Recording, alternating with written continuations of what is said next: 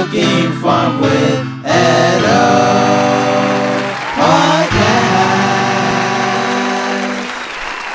Hey everyone, it's Podcast Edo, and I'm back with another video. In today's episode, we have our 9th podcast interviewee of Hattori. Also, before we begin, everyone, I have to play this song right here that goes. Yeah, that's our warning sound, because you know what it is.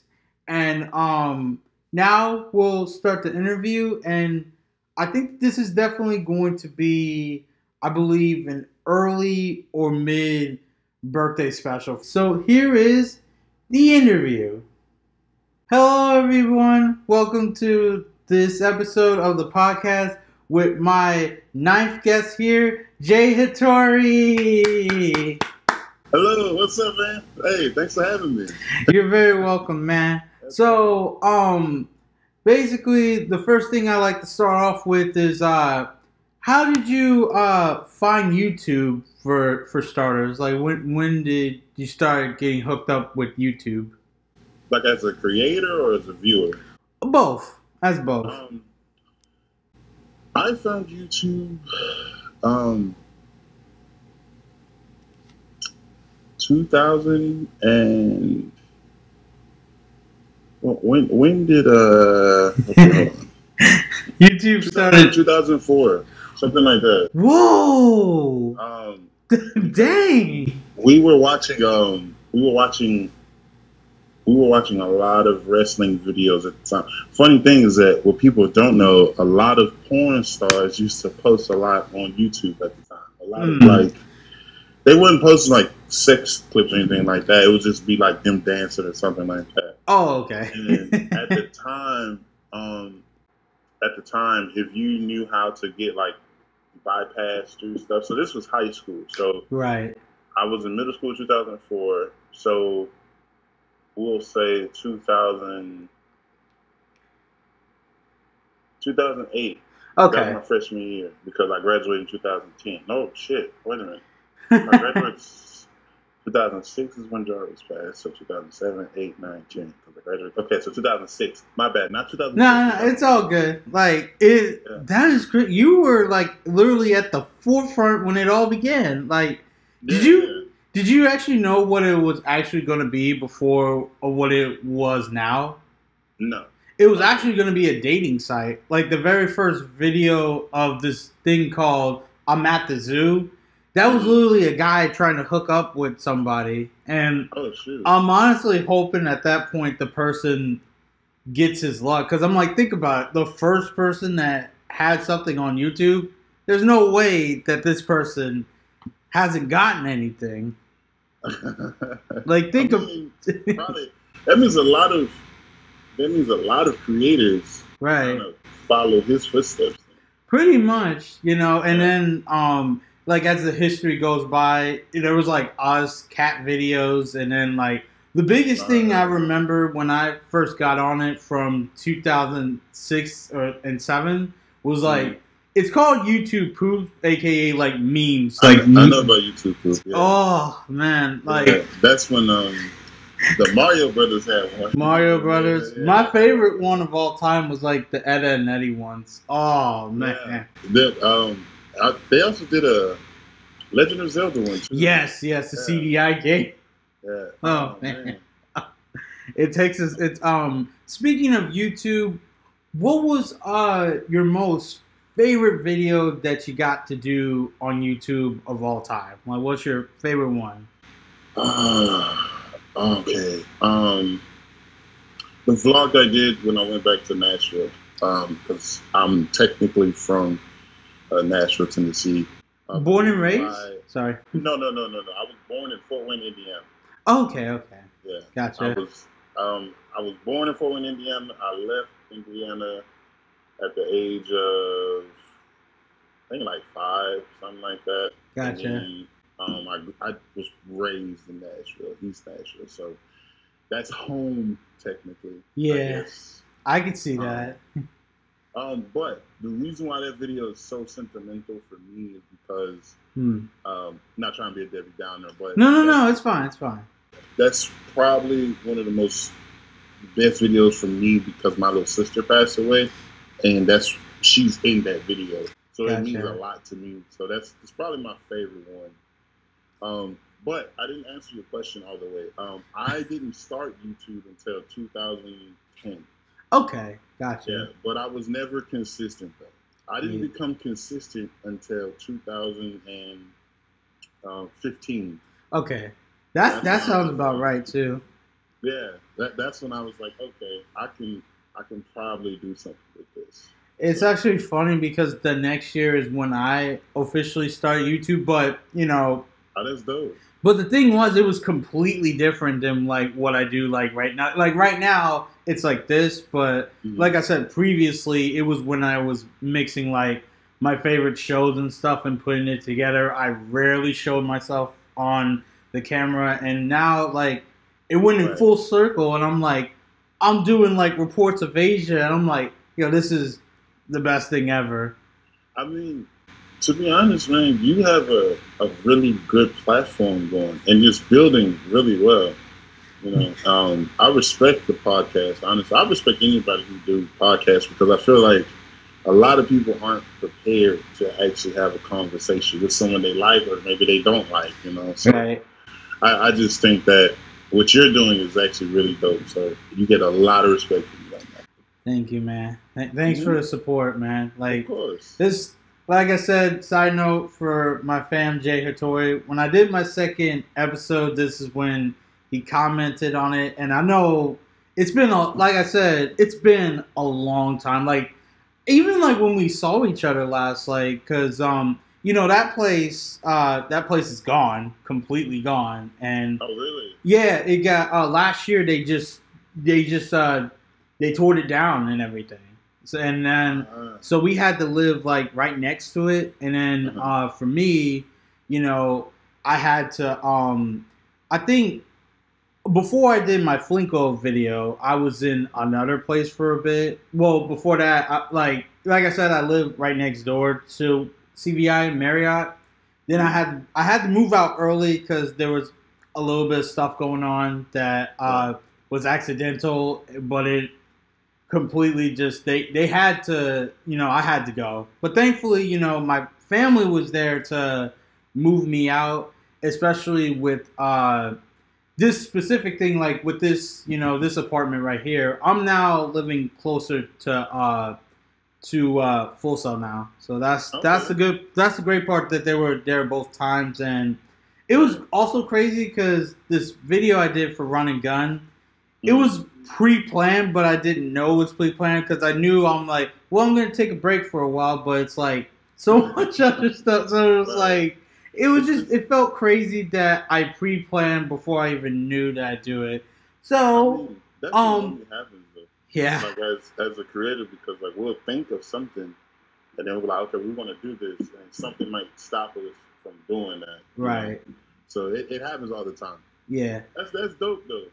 Speaking of the shirt that you got on right here is PlayStation, the very first one. I believe it's 2 years, I think, either 2 or 3 years before I was, you know, in this world, for sure. So PlayStation, I see that you are a great streamer and you game a lot. When was the first time you started gaming, and what is your favorite game of all time? Oh, wow. I started gaming because of my cousin Jamar and my older brother Doug. Gotcha. Well, we call him he got too many nicknames. You know, we call him Dougie, Doug, all types. Wayne, Lil Wayne, Chi, he got too many nicknames. So we just gonna call him Dougie. Dougie, all right. It was my older brother Dougie, my older cousin Jamar, and my older cousin Javon. Jamar was the first person in the family to have a regular Nintendo. Okay. Oh, which Nintendo was it? Was like the first NES? No. This was the regular. This is where you had to pop it up and you had to slide the disc in. SNES is where you put the disc on top. Wait. You're talking about the CD? No. This was a hard copy. I wish I had one in my hand. But the disc, not the disc, but the cassette, I guess, it looked like this. Okay, let me see. Okay. Yeah. Put it in that way. Oh, okay. That's where Duck Hunt was on. Duck Hunt. Yeah, that's what I was saying. The original NES. That's the original. Yeah. Yeah. It's funny because like I guess the other thing we were probably both thinking is like the original Famicom, which is like completely different. Like that was the. Yeah. Okay, so yeah, that's exactly what I was saying. The first ever NES. That was wow, dang. My cousin had Duck Hunt. And at the time, I was the baby, I guess. Yeah. So I was playing Duck Hunt, and funny thing, I don't know if they remember this, but I remember this. There was a bet. This is where my competitiveness was born. There was a bet that whoever could kill the most ducks and actually like win, nothing would happen to you. But if you lost, you would have to swallow a penny whole. Oh my god! So, of course, I lost, so I had to swallow a penny. Nah. I never did it because they got me good, man. They knew dang well I wasn't gonna be good at that game at that time. By the way, for the Duck Hunt game, was it just like the regular controller, or did you guys have the Nintendo gun? We had the actual gun. Wow, that's gamer for life. What was your like? It could come from not just your shirt, just like what is your favorite game of like all time?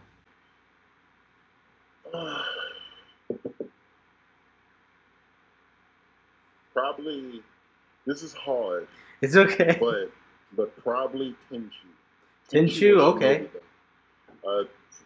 Tenchu is basically a shinobi game or a ninja game for those, however they want to call it. My favorite character of all time would be Rikamaru, because I feel like Rikamaru birthed Kakashi because they look exactly the same. All right. Identical to each other. Yeah. Speaking, like they even have the same scar on the face and everything. Yeah. Speaking of which, another thing I've noticed that you've been a big fan of with gaming is like anime. So, what would your favorite anime of all time be?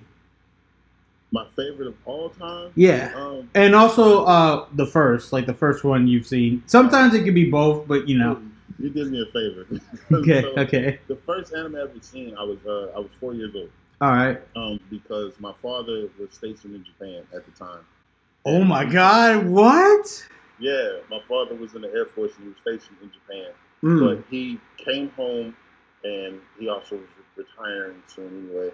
Right. But he had this box of like imported Japanese stuff, and my very first anime I've ever seen was Gundam. Okay. Wow. Gundam. So, that is great. Like, did you? On that note, did you like go to school in Japan, or were you just there? No. I was never born. I've never been to Japan a day in my life. Okay. It's just besides that. Oh wait, you weren't there at Fort? No. Oh, okay, I got you. Wait. On that note, you never went outside the U.S. No, not yet. Okay, yeah, I'm on the same boat though. Yeah. Funny thing, me and my lady plan on going to Japan sometime soon. Wow, I know, and they're opening everything up from from what was going on 2 years ago with the seas. It's finally everybody's finally getting out and stuff. Get to travel and see it. Yeah. Oh man. Oh yeah, favorite anime. What was Samurai Champloo. Okay, Samurai Champloo. All right. It is funny. Oh, sorry. No, you're good, bro. You're good. I was just saying that hits home for me. Interesting fact is, when I did the report about Flame, one of their songs that made it into the soundtrack. It was, I will believe it's the ending. It was a song called "Shake You Down." From Samurai Champloo? Yeah, they had a soundtrack called. I think it was either later in the series or something like that, but they did officially have a soundtrack to the show, and their song was called "Shake You Down." Literally, no translation. "Shake You Down" in English. "Shake You Down." I'm gonna have to look that up. Because Okay. The one ending that I know that they always kept was Shiki no Uka. Okay. Yeah. So that might be the. I don't know. It might be the same song. I don't know. All right. I mean, okay. Then, I mean, who knows? I But don't know. My second though is Rurouni Kenshin. we're only catching. All right. Yes. Yep. Speaking of which, yeah, the Judy and Mary. I did their report. Oh, dude. That's lit, man. Yeah, but I'm gonna share the link to both of those soon. Is Okay. Flame and Judy and Mary right after this. Speaking of which, of Japanese musicians, if do you like all like of Asian musicians, right? Like just Yes. okay. So on that note, since we're on Japanese, do you have like a favorite one of Japanese? Sanjube. Huh? Sanjube. Sanjube. Okay, Also known as Nujibes. The gotcha. reason why is because he is one of the best composers ever. R.I.P. to him. But he did him, Fat John. In my opinion, they're like the godfathers of lo-fi. Okay. Oh yeah. Most definitely. Yeah.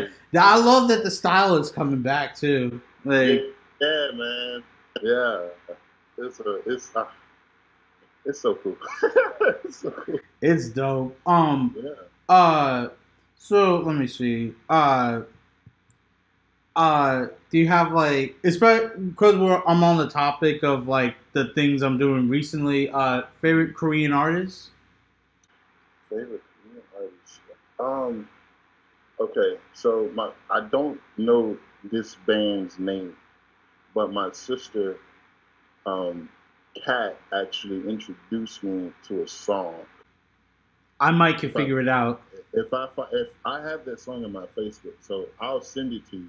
Okay. But she sent it to me, and I just really like that song. Okay. What's another dude? His name's like Jay something. Jay. Oh wait. I think he's a rapper. His name is Jay. I think I know who you're talking about. He dances a lot too. Oh yeah. That was a thing where he was in a boy group at one time, and then he drifted away and be like, I'm a rap. I'm gonna do my own thing. I know exactly who. It's on the tip of my tongue, but when I'm editing this, there'll just be a picture of who it is, so we'll both know. Yeah. Okay. Okay. We're on now to like the second to last part. So now, what is your favorite food? What is your favorite food? It could be from here or anywhere.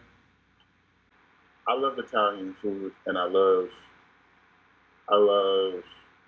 almost anything to do with chicken. Anything with chicken? Okay, I see that. Because like, it's funny because I'm really big on pasta.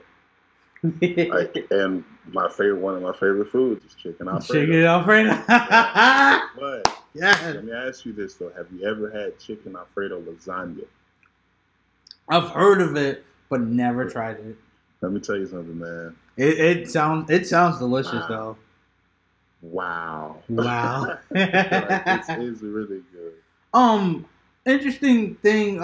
Like my last guest, Malik, he is a gamer, and also another person who was really big into like what we're doing. He was a guest from last year named NOEL Comics. It was amazing to figure out that there was a television channel that it was called. Have you heard of this channel called the International Channel? I've never heard of it. So basically, it had like Korean, Japanese variety. Like it just had everything, and it lasted. If I don't get this right here, at least when I do this video coming up, I'll get it right then. From 91 to like 2008. That's how long it lasted. It's called the International Network First Channel? International Channel. Just that. Okay. And, he reported a lot on it. Like, he's, like, not only a history buff of it, but he's actually been, like, a part of the thing that was going on, too. Funny enough is 20 years ago, like I mentioned last time, it was where they called this the anime invasion and stuff like that. And it was crazy because at the time, I was like 5 years old, and my very first anime of all time was Hamtaro. at 5. I know about Hattori. And it was just like, I can't believe that's when this happened. And it was like, wow, I caught it kind of forefront too, which is that. Hey, man, that's what's up, though. But it was, when I realized it was completely different, was a video I also recently did before my 4th anniversary was Azumanga Daioh. That was the show that was like, yo, this. I haven't heard of that one. Yeah, again, that's another link I'll share to you. Oh yeah. It was basically a show where like 6 girls from high school, they're like learning about life and stuff, and came out again 20 years ago. 2 years later was when they dubbed it in the U.S. And for me and my little sister, that was like our favorite show to watch together in front of the computer. And that was like our life is like we watched anime on the computer and on television. I'm definitely happy that I think it's been about 10 years since the Toonami stuff came back because it's great because that actually. And I remember what happened. Rest in peace to the original person who did the voice acting for Tom. Yeah. And I remember, because when I caught it, it was like 2007. And I was like, dang, I was just getting to know this. And then when 2012 came, I didn't know if it was actually happening. And it was like, now it's officially been 10 years, which that's the part that's super crazy. Because I was like, oh my God, like, it's back. It's all back. It's a part of a lot of people's childhoods. And right, I think that's what makes people happy about it. Right, yeah, especially... Like I get to relive it, or I get to share it with my friends, or get to share it with my kids. Man, we're going to share this with our grandchildren. Like, for me, like I said, I was pretty new to the Toonami game, but I remember like catching Bobobo on it, and I was like I said, I was just learning about it. I saw Naruto, Zatch Bell. It was a vague memory, but I remember catching that. Because thing was, I was like in elementary and stuff, and I was just like, sometimes I would wake up in the middle of the night. I was like, look at Dragon Ball, like, what is this? Some of the Trigun was on there too. Yeah, everything. Yeah, everything was on. Every single piece of it was on there. Like, it was history. So, so one of the last questions I would like to ask is, what would you like the world to remember you by? I've thought about this question for many years. I just want to be remembered as a person who spent their time as a good father, good husband, and a person who spent their time making people laugh. Okay. I'm not a comedian at all. But you are kind of funny, though. I appreciate that. But as a streamer, as a YouTuber, because I'm just not getting back into the YouTube game. Right. I just want people to. I want to connect with those who are depressed, because there are dark times in people all the time, and when people see me, I want them to just go like, I have something to live for, right? And this person makes me laugh, and I'm okay with life. That is what I would like to do. So that's the best words to live by, man. I know it's been so long since we met each other, and I'm once again, thank you so much for doing this interview with me. And let me say this. Okay. I'll do any interview you ever ask me, because you are a great person. You have a wonderful kindred spirit. Thank you, man. And don't ever sell yourself short. Right. Like, because people that accept interviews from you, 3 years from now, 10 years from now, most people are going to go back and be like, yo, like, he worked from here and got here. People need you, man. Don't ever sell yourself short. So I thank you for allowing me to come on here. I really appreciate that. Thank you, man.